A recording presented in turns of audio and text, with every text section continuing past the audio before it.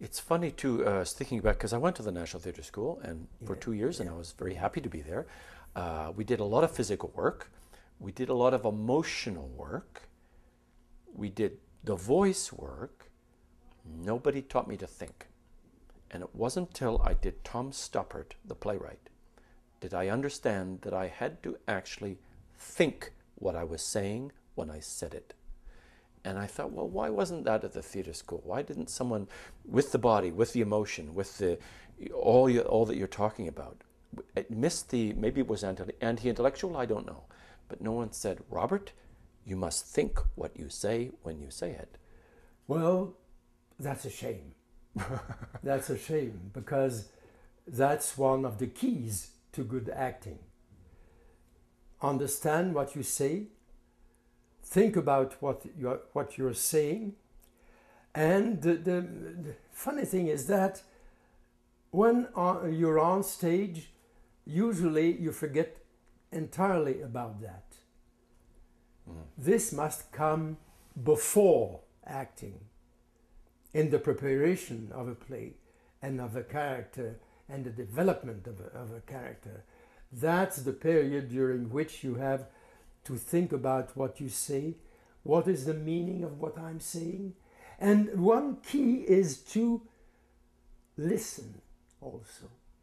That's very important. Listening to the other characters speaking to you as if it were for the first time, and taking note of what they say about your own character. Maybe it's not always true, because there may be some other characters that you're not sympathetic to, and they will make declarations on your own personality as a character that are not necessarily true. But then you have to analyze it and to take what can serve you in developing your character. But listening is a very, very important part of acting. Because if you cut your communication with the public after delivering a line, and then you re-establish it with the next line, obviously that's not good.